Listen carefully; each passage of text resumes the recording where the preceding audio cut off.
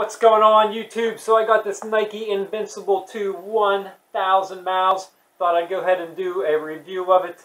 Also purchased this Nike Invincible, and it's not the same shoe. So stay tuned, I'll tell you all about it.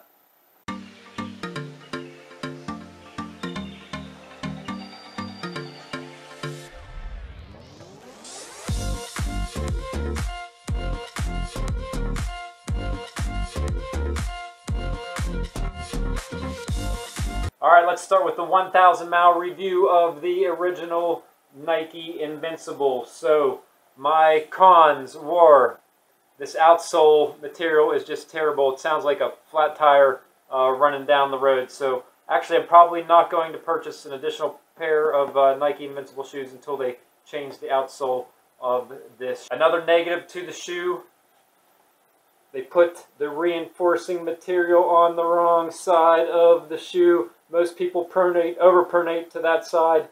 You can see it's starting to wear through there, but pretty impressive. This is the first shoe that I've gotten 1,000 miles out of. Most shoes get maybe 100, 250 I think is the industry standard, so fairly good, but you could got maybe 1,500 miles if they would put the reinforcing material on that side of the shoe.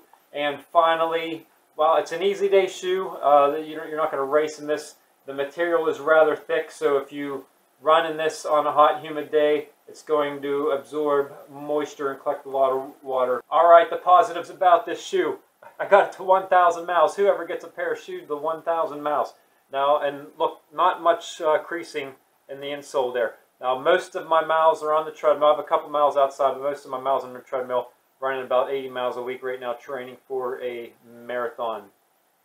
So, and then the cushioning, it's an awesome easy day shoe. It can pump out 10 miles a day. Legs never get sore just because of the Nike ZoomX foam that they have in there. During my 500 mile review, I recommended to you to go ahead and purchase this $170 off Running Warehouse. Also went up to Dick's today, and they're still selling for $170.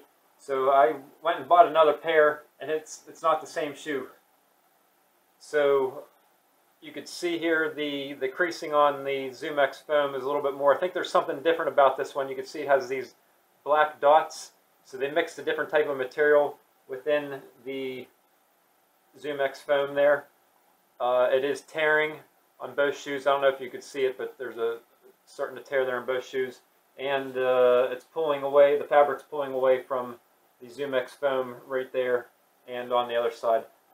Additionally, the material used for the upper is even more thicker than the other Invincible, and just during the summer hot runs, this really absorbs the water. Alright, there you have it. Hope you enjoyed the video. So in summary, if you see this one out there, don't buy it.